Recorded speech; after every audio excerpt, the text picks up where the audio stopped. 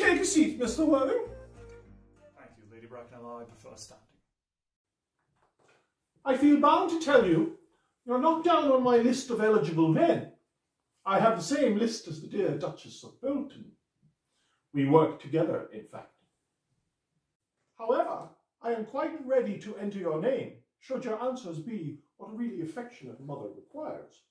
Do you smoke? Well, yes, I must admit I do smoke. I'm very glad to hear it. A man should always have an occupation of some kind. There are far too many idle men in London as it is. Now, how old are you? 29.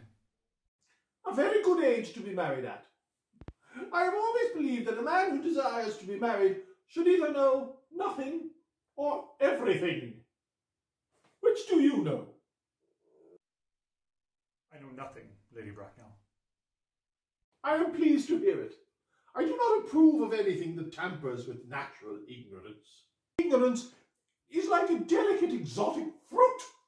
Touch it and the bloom is gone. The whole theory of modern education is radically unsound. Fortunately, in England at any rate, it produces absolutely no effect whatsoever. If it did, it would prove a serious danger to the upper classes and probably lead to acts of violence in Grosvenor Square. Now, what is your income? Between 7,000 and 8,000 a year. In land or in investments? In investments, chiefly. That is satisfactory. What between the duties expected of one during one's lifetime and the duties exacted from one after one's death, land has ceased to be a pleasure or a profit.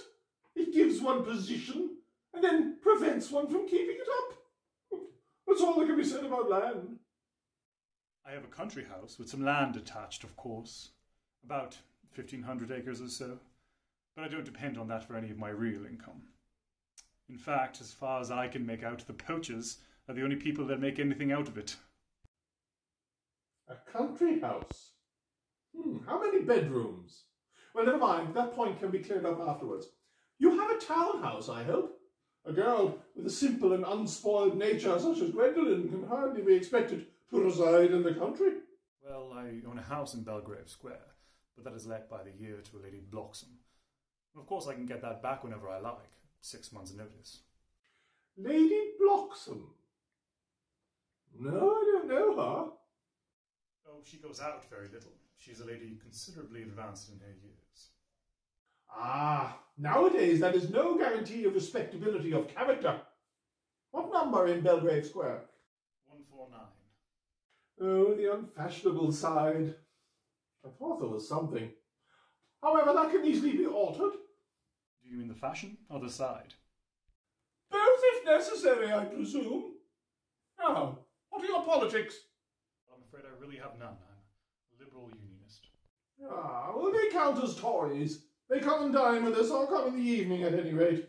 Now, to minor matters. Are your parents still living? I've lost both my parents. To lose one parent, Mr. Worthing, may be regarded as a misfortune. To lose both looks like carelessness. Who was your father? He was evidently a man of some wealth. Was he born in what the radical papers call the purple of commerce? Or did he rise from the ranks of the aristocracy? I really don't know, Lady Bracknell. The fact is, I had said I'd lost my parents. It would be nearer the truth to say my parents seem to have lost me. I don't truly know who I am by birth. I was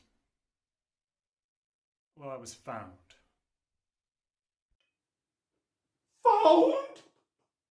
The late Mr. Thomas Cardew, an old gentleman of a very charitable and kindly disposition, found me. He gave me the name Worthing, as he happened to have a first-class ticket to Worthing in his pocket at the time.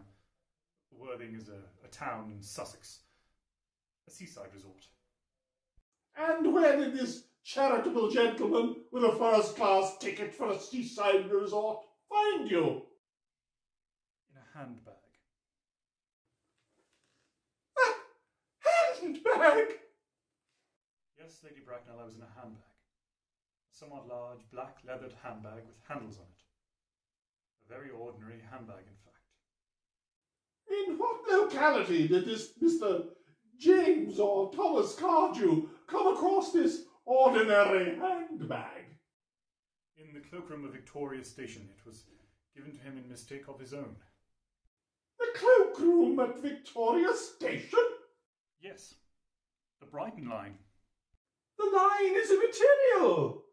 Mr. Worthing, I confess to being somewhat bewildered by what you have just told me. To be born, or at any rate bred in a handbag, whether it had handles or not, seems to me to display contempt for the ordinary decencies of family life that remind one of the worst excesses of the French Revolution. And I presume you know what that unfortunate movement led to. As for the locality in which the handbag was found, a cloakroom at a railway station might probably have been used to conceal a social indiscretion. Has probably been indeed used for that purpose before. But it could hardly be regarded as an assured basis for a recognised position in good society. I may ask you then, what would you advise me to do?